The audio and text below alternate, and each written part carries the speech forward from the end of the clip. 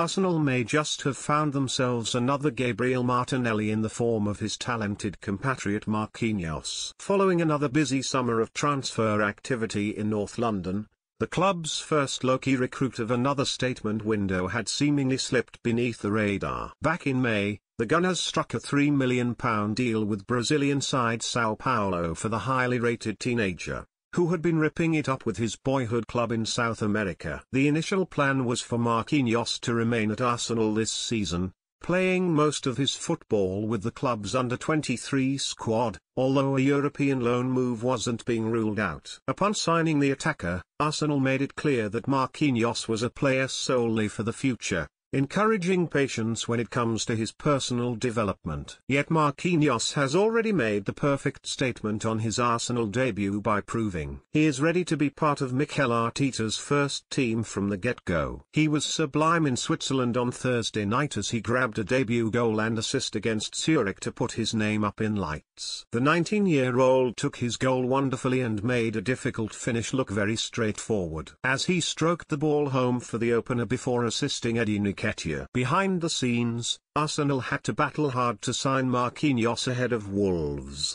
who believed they had a pre-contract agreement in place with the former Brazil U17 international. Wolves were left hard done by though as Arsenal pushed the deal over the line, and now they are set to reap the rewards of that. In the final stretches of the summer window, Arteta and Edu were determined to try and bring in another dynamic forward to provide some extra firepower. Pedro Neto was identified as the club's top target, and there were formal conversations with Jorge Mendes, whose Gestifuit agency represents the Portuguese winger. Alternative targets including Moussa Diaby, Yeremy Pino and Mihailo Mudryk were also monitored by the Gunners. Eventually, the focus shifted to a central midfielder due to Thomas Partey's recurring thigh problem, but ultimately, things have not worked out too badly for Arsenal. Spending £50 million on Neto would have undoubtedly have elevated their forward line to a new level, but in Marquinhos, Arteta now has a new project to keep him busy. Much like Martinelli and Bukayo Saka, Marquinhos is already showing signs of being a top talent,